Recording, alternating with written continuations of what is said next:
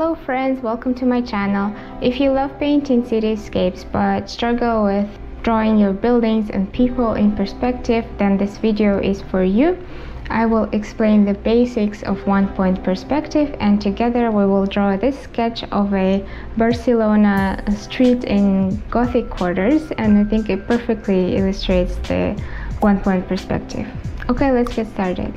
We are starting the single-point perspective by drawing the horizon line.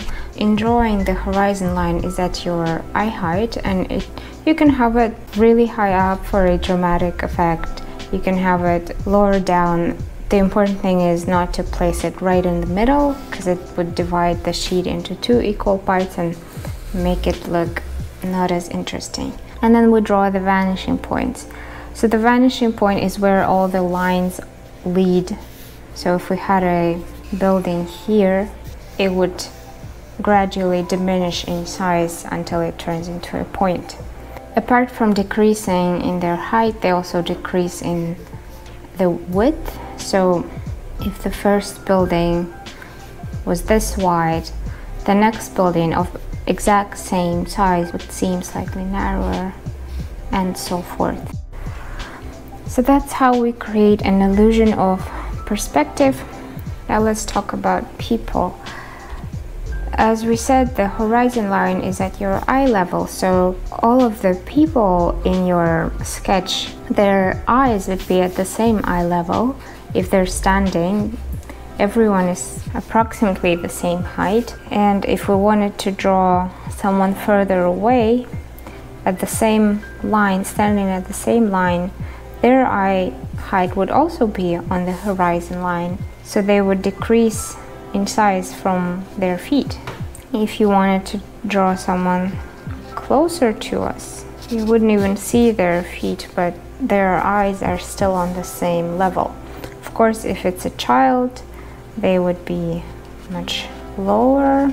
And if it was someone sitting at a cafe or something, at a table, their eye level would also be lower than the person standing, of course. Everything follows this single point perspective. So if you have windows on your buildings and they are roughly on the same level, they would also follow. All of their edges follow perspective, and the windows closer to us would be wider, seem wider, and the further away they go, the narrower they look. And same thing with the clouds, even though they are sort of an irregular shape, but the clouds closer to us, we can see their volume and they're much bigger, and as they go further into the distance, they get smaller and smaller, and they look flatter and flatter.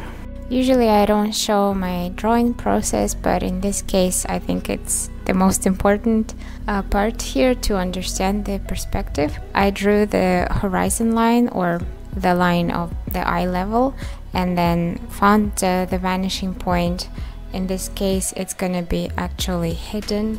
It is blocked by another building here, but still you want to put it down even if at the end you won't see it. And basically I'm connecting all the edges of the buildings, railings, windows, balconies, all of these complex shapes, a multitude of shapes, but they all lead to the vanishing point. You see me using a ruler sometimes to just draw a guideline. I don't recommend always using a ruler, but sometimes when the angles are so sharp, our human eye actually tends to flatten them. So sometimes I just draw a faint guideline to make sure I am drawing the lines as they are.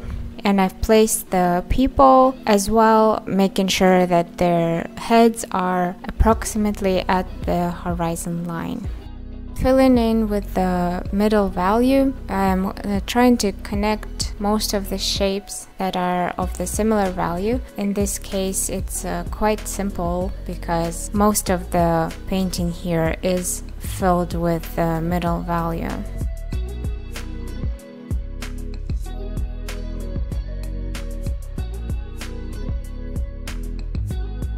The focal point in this painting is the complex building facade. So there are many small shapes, balconies, windows, shadows. It's quite an interesting task to try and indicate them without drawing every single one of them, but to just give impression of them. Still a realistic one, and following perspective rules of course helps with that. Now showing some darker accents, adding depth to the shadows, and putting down some details. Not many, as this is a small sketch, but just enough.